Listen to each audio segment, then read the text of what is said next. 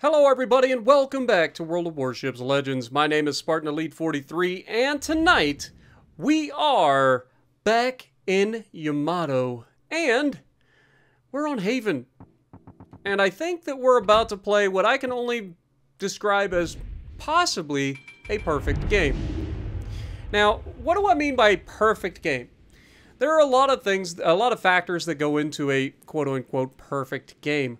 But I think that a perfect game, in my opinion, is when you spawn in on your flank or whatever, and you do everything right on that flank. If you did anything differently, then maybe things would have turned out differently. But for whatever reason, everything that you did in the moment ended up being the right decision at the right time to come out with the ideal result, right? It's not something that happens very often, believe it or not. But we're going to push forward. We've got a destroyer out here, we've got a cruiser out here, and there are a lot of destroyers in this lobby. Now, when you consider that half of this lobby is destroyers, the amount of damage that I'm going to put up is actually that much more impressive. Just due to the fact that there's not that much HP in this lobby, right? There's one cruiser, 4 battleships, and 4 destroyers. That's it. So, we're going to try to push out on this left flank initially. You can see I'm looking for any potential crossfires if anybody gets spotted. We don't have the range to shoot that guy, unfortunately, so we don't even get to see him. But as our destroyer pushes up, we're also going to be trying to pay attention to the fact that somebody could potentially get spotted in the middle.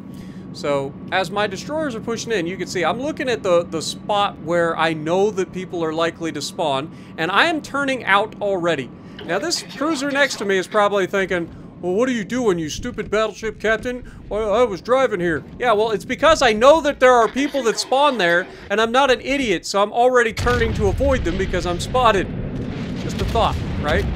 So again, he may have thought that I was being a jerk initially, but he definitely understands after the salvos that were sent our direction that, you know, probably not the best positioning early on. And that's why it is so important to give other people room, especially battleships, man. Battleships need, oh my god, Mino.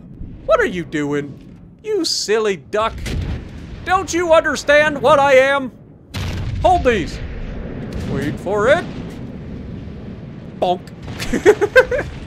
Is there any other guaranteed death strike like a Mino? Very few ships in the game that are just guaranteed to be death strikes, right? But, yeah, we're already at 48,000 damage, and there goes their one cruiser they had. And again, this guy behind me in this cruiser is probably going, dude, what am I doing wrong here?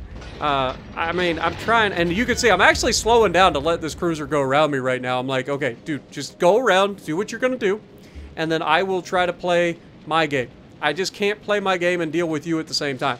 I also know that there's a Yamato right here, too, so I don't want to just go, like, full-on committing to the turn when I could be spotted again and taken out, because we all know what happens to a Yamato when it gets caught broadside. So when I finally get to a point where I'm thinking, okay, maybe we're not going to get shot, I'm going to go ahead and start committing to the turn. Now, the Yamato is here, and of course I fire my guns. The destroyers are actually behind me. I didn't know this at the time, but the destroyers are actually behind me, and they get me spotted. So I still can't commit to this turn because I know full well that this Yama's going to shoot me, and look at that accuracy. He doesn't get a citadel, but he actually slaps me pretty good here. Now, we knew that was going to be a thing, so we want to be careful. But we keep firing our guns, and if there was one thing that I could say maybe we could have done differently here, it would be to hold our fire. But we're getting damage. It's not like we're not slapping the ever-living crap out of this Yamato. We've removed a good chunk off of his health point, or his hit points, and it forces him to go behind the island at this point, right? So now we've run into the edge of the map and are able to start turning in. Now, the Heisen or Heisen over here isn't paying attention. So we're going to go ahead and start focusing him down. Now that Yama's out of play, we don't have to worry about getting shot by him, so we can start focusing the rest of the team down. And we get a pretty good result here, shooting at the Heisen as he pushes in a little bit too aggressively. Now, as we don't want to stay on the border, right? Because we're getting slowed down, we're broadside in the Yama. If we get spotted at this point, like, we could absolutely get neutered. So we want to get off the border, get our nose pointed back towards the enemy, and start moving again. so that we could actually like have some ability to tank some damage without just giving up everything. But you can see the torpedoes are on the way for the Heisen, or Heisen. I don't know how you pronounce that one, but he manages to avoid the torpedoes initially, but as he's going behind the island, he takes one, and we get the shot off just in time, and this shot looks nasty. Straight out of the guns, that looked like it was going to hurt. And, yeah, I think we can confirm it hurt. That's what we were trying to avoid from our perspective, right? Like, when we were trying to come off the border, that's what we were trying to avoid. Obviously, him being forced to turn away from those torpedoes was massive. We've got a destroyer in their cap already, and their battleships are not even bothering to try to go back and do anything about it. So we're going to take full advantage of the fact that these guys are actually turning. The Repub looks like he might be turning to go back, and so we catch him only with 2 shells, but 10,000 damage. Knowing that we got destroyers near us, we've got to be a little bit more careful. Obviously, we've got a destroyer all the way out on the flank. I don't know what that guy's doing. But at least he's spotting at the moment. And then the cruiser that's next to me, he could absolutely help get rid of these destroyers that are near us in the pinch. But we take another shot at the Repub as he's running away, and we absolutely clap him from behind. Like, just completely clapped him. And so he's got very little health left. Yama's about to make the classic Yama mistake of just coming around the corner way over angled. And so we've got the guns ready to go. We fire. All we got to do is go through the cheek and bonk. Now, he does get a good hit on us, but notice he only hits us for 15. He got 3 full pins for 15k. I got, what, 1 Citadel for at least that. Okay? And then as he's pushing towards me, this is already a foregone conclusion. I fired first, so he's not going to beat my reload. And we're going to punch straight through his cheek and finish that man off. He does actually get a reload off, but unfortunately for him, it was just a teeny bit too late. But we're at 176,000 damage left. We still got a Repub out here who's pretty healthy. He's managed to heal some of this back. So we're going to be able to use the island now to sneak up on this guy. We also have the destroyers going ham in the cap. Got to give the credit where credit is due. This Repub going back and defending the cap was actually the right thing to do.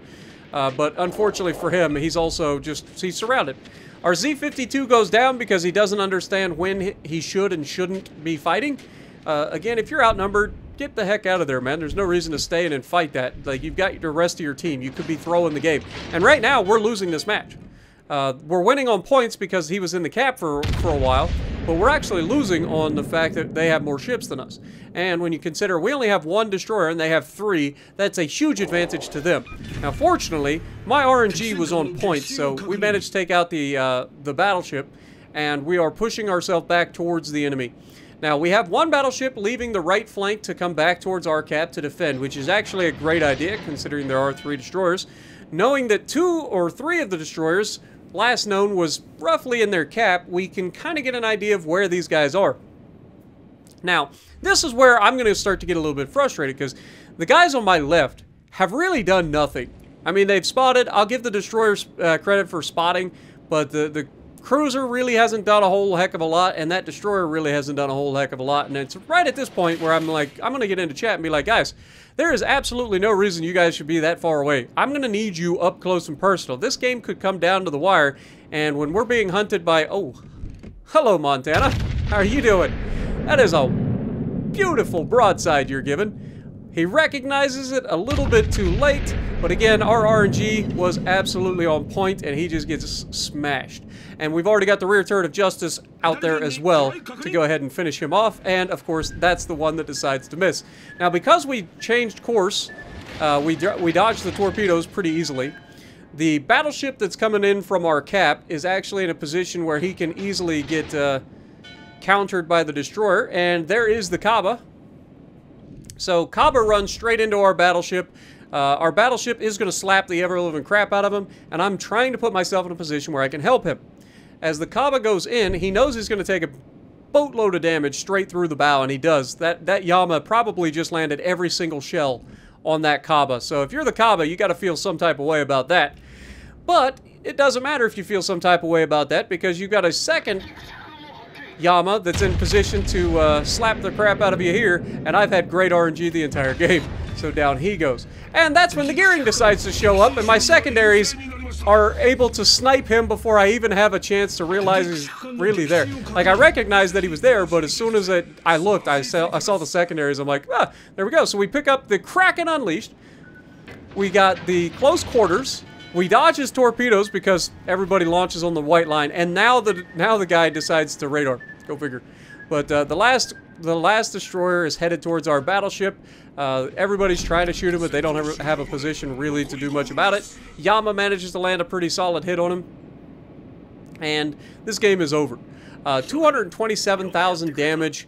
We got a double strike in there. We got our high caliber. We got a dev strike. We got a first blood. We got the Quacken Unleashed. Little Quacken. I can't do it this morning. My voice is gone. I've been streaming all night with American Truck Sim, so my voice is gone. So I can't do the Kraken.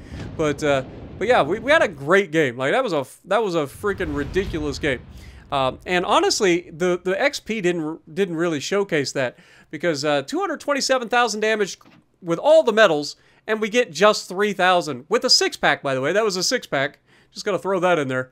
But let me know what you think down in the comments below. Did I play basically a perfect game? Were there a couple of moments there that I maybe gave up the perfect game? Let me know down in the comments below. And if you like what I'm doing, punch the like button, leave a comment below, subscribe to the channel if you haven't already, and as always, I will see you in the next video.